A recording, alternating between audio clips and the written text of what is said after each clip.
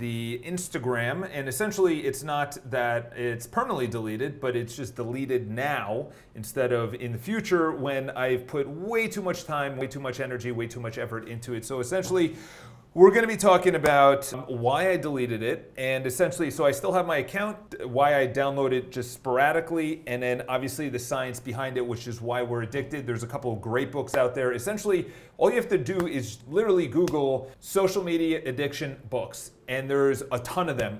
One of them is Hooked. The other one is, I forgot the name of it, which is actually probably the best book, and it talks about actually the effects instead of why. So it goes into why we get addicted and then the effects of it, and the effects of it obviously are even worse. So the effects of it are, depression, anxiety, loneliness. Loneliness is the biggest thing actually, and I think that is probably going to affect us the most out of anything, because humans, we are social creatures. We need that interaction, not via text message or online or commenting or liking a photo or sending someone an email. It's that in-person, face-to-face. And before I get into it, it's kind of funny. I was talking to someone who works in the building.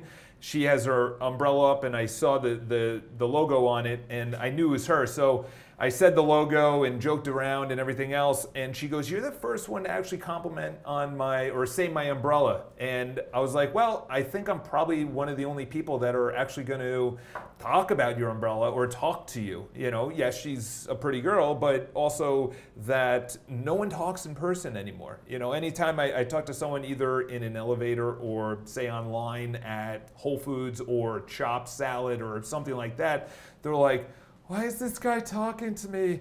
What does he want? Does he want my email address?" And it's like, "No, dude," or "No, ma'am. It's because I either think you're cute or I want to compliment you on your suit or your shoes or something else." Like, dude, those are awesome shoes. Where'd you get them? Or great suit or great jacket or cool bag or something like that. And for me, it's just, I don't listen, I don't have headphones, I don't listen to music when I'm out, I don't have them in. I actually want the interactions because I thrive off of them. If I sit there and I don't go on my phone, I don't need anything to keep me from not being bored. It's just I would rather interact with people because I know myself, all right? So let's get into it. So what I've noticed, why I deleted it, that's the first thing is, so I noticed that I was spending way too much time, and there's two types of people. There's the creator aspect, and then there's the consumer aspect. So the creator aspect are the people that are entertaining, say The Rock, or someone that has a big following or makes money from it, and maybe it from there it goes right into their business funnel, their sales funnel, or they want to buy their product or their service. So there's the creator side, and then you have the consumers. So the consumers are the people that post once a week or once a month or never, but they're always on Instagram. Is that there is a difference between the people that post and the people that consume. Instagram loves consumers because that's where they go through all the advertising. That's where they get the page hits or the advertising hits, the ad hits. The people like me are the ones that suck up their databases, but they also love me because I'm one of the people that is actually producing content for the consumers. That's it.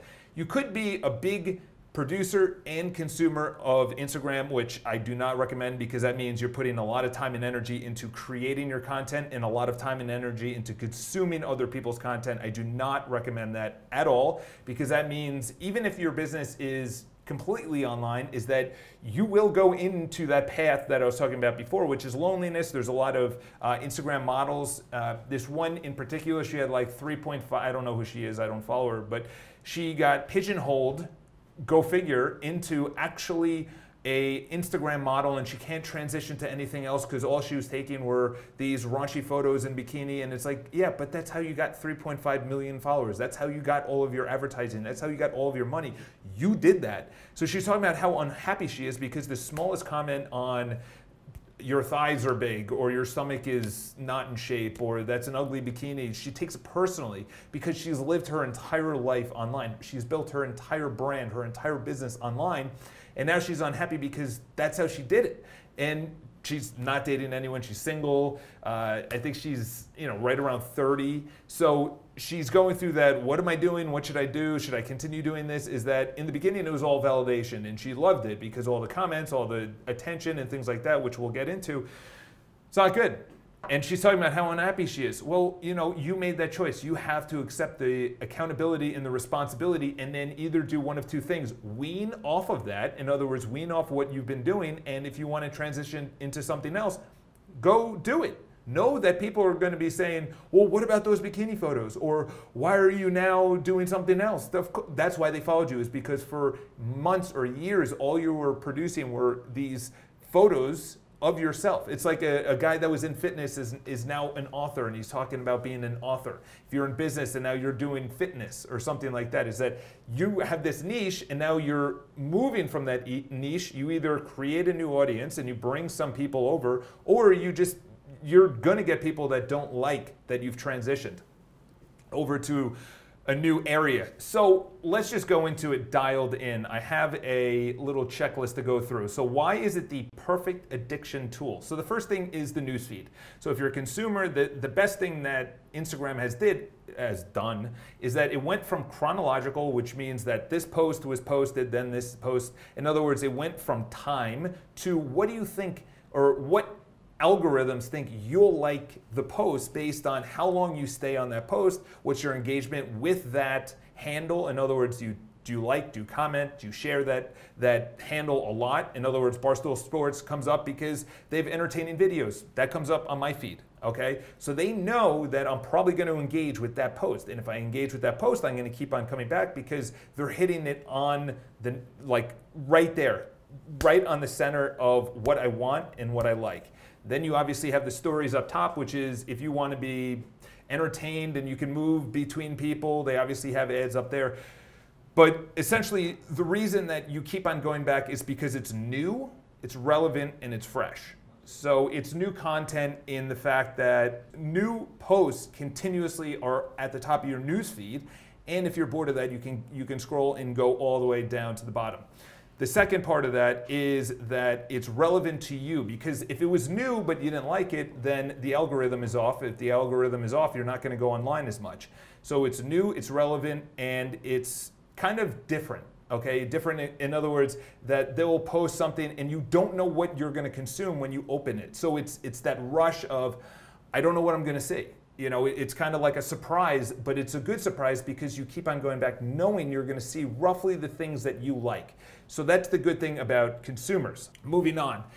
Millions of years, everything is tribes, okay? So you have tribes. In other words, there's usually a leader. So in the United States, that could be the president. It could be the CEO. It could be the captain of the team. It could be someone in your family that you always look to. In other words, there's always a leader, and then there's just a hierarchical kind of pyramid below. So essentially, the people that produce the most value, the people that have the highest followers, you know within society what they're doing. So in other words, if you go on my feed and you see 1,500 followers, you're like, okay, 1,500 people.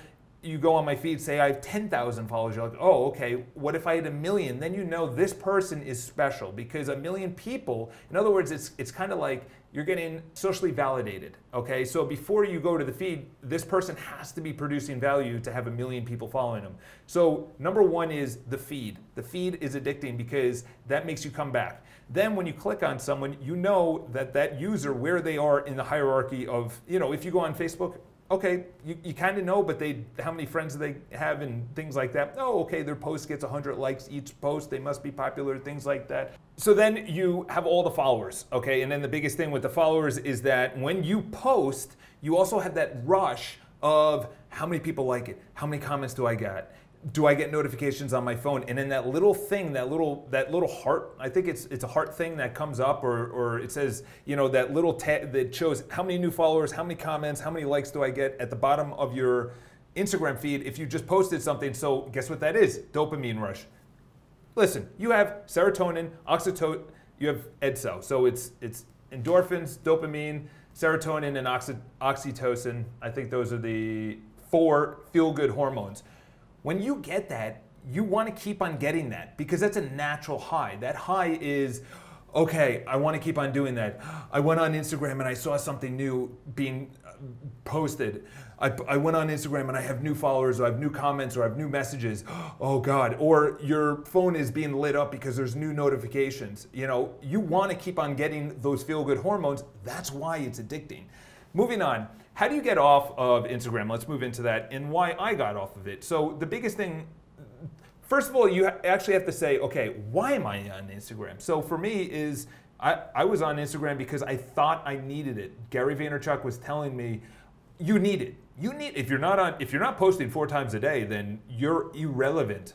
Well, the biggest thing is I'm posting 4 times a day, but I don't actually get business from that, okay? I don't actually get business from posting at all. It's marketing, but I'm not actually funneling people to a website, funneling them into a real estate transaction. So what I noticed is that me proactively reaching out via phone call is way more efficient than actually marketing on social media. That's up to you.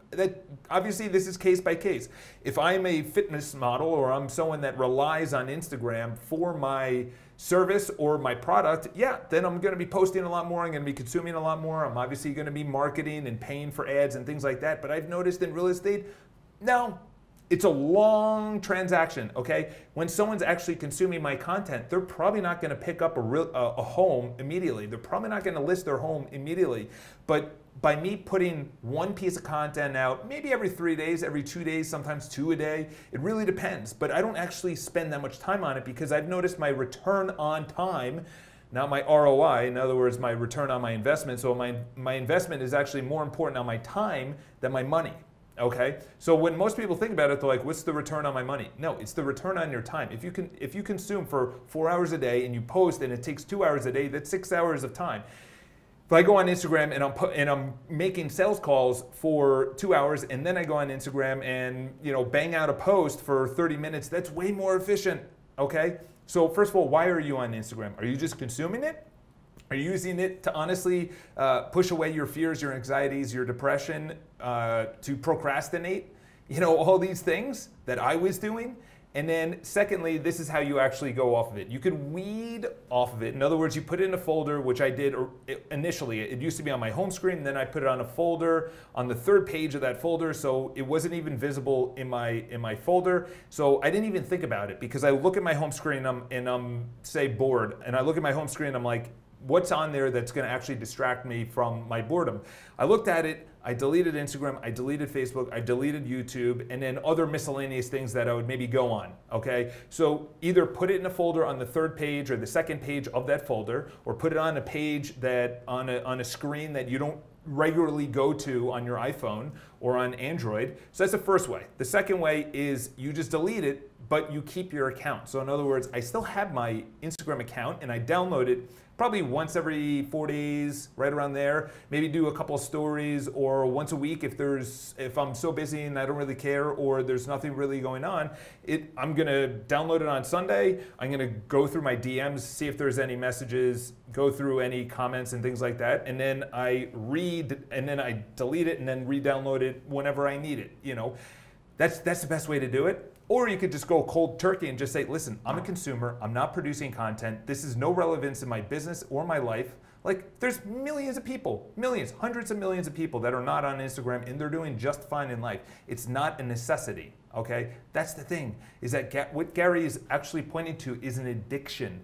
And the addiction, unfortunately, is taking lives of teenagers, girls especially, because they're comparing themselves to other girls. Okay, guys, they're looking at it and doing ridiculous shit just for Instagram. In other words, jumping off the roof of their house into a fucking pool. Or they're just doing dumb things like holding firecrackers just for the Instagram video. And you're seeing this on Barstool and you're like, dude, this is the dumbest thing. All right, so the feed gives you that new relevant kind of, feels good because I don't know what I'm gonna be looking at. The second thing is the followers. That kind of just pinpoints you in society. Where are you? How much value you're giving to society? The post notifications, or even the post little bubble that comes up every time you log in, how many followers, new likes, new comments I got, and then getting off of it, okay? You have to understand, why are you on it? And be really fucking honest. Have that accountability mirror and just say, I used to convince myself, I need to be on this. I need to be on this. But I really didn't. Okay? I didn't. That's why I'm like, I need to delete this because this is a distraction and it's bringing in no business, okay? Sorry, Gary, okay? And it's not good that he's pumping this content into young kids that don't know any better. They think they need to be on this. They think they're growing their business or their brand or their personality But really, they could be two different people. I've done that. I've seen it, I should say. Is that you see, and I used to do it, is that who you are online and who you are in person are two totally different figures. All right, I hope this helps. You have to go to, it's biologically addicting. Okay, it's like cigarettes, except cigarettes is actually, there's so much behind that. Obviously, they have a chemical, that nicotine, which is addictive. In this one, it's the chemicals that run throughout your body, EDSO, endorphins, dopamine, oxytocin, serotonin, that are running through that give you that rush of adrenaline every time you get a new notification or something like that. Highly recommend you wean off of it. It's not good. It's not bringing anything to your life, to be honest. I think we're going to wake up to it. So if you guys have any questions or any kind of relevant social media content stories that you want to share, leave in the comments below. Subscribe to the video. Talk to you guys soon.